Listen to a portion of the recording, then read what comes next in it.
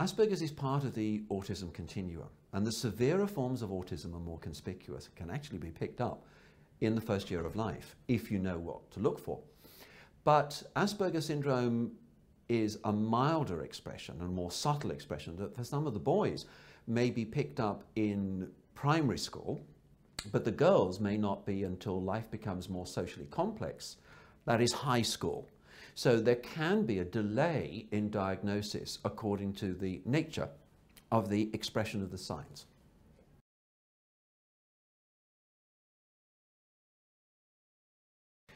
When you have Asperger syndrome, you have to really use a lot of mental effort to cope with the social aspects of life.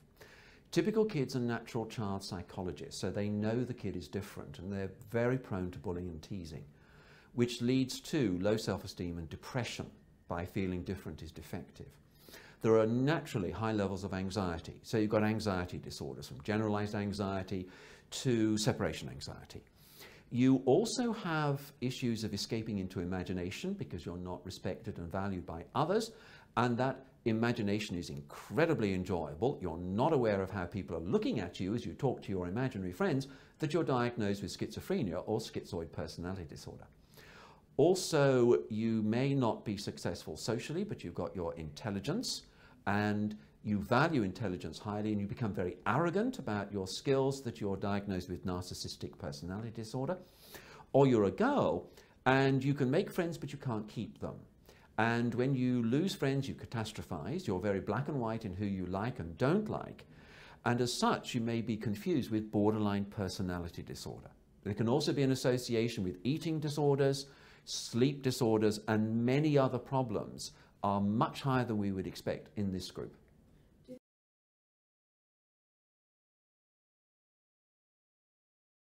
The special interests all have a use-by date, hours or decades.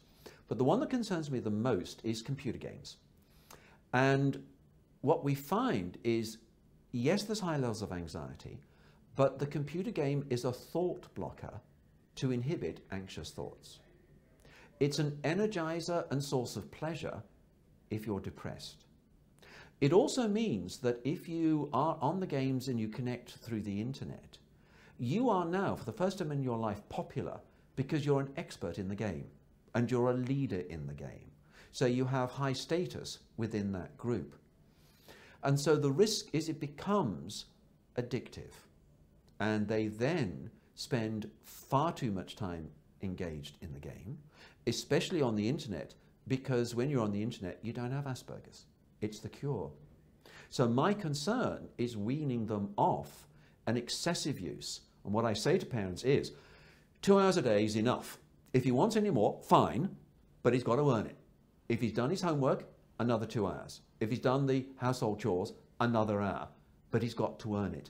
Otherwise, if you're not careful, he will maroon himself in his bedroom, not allow anybody in, and totally engage in the computer.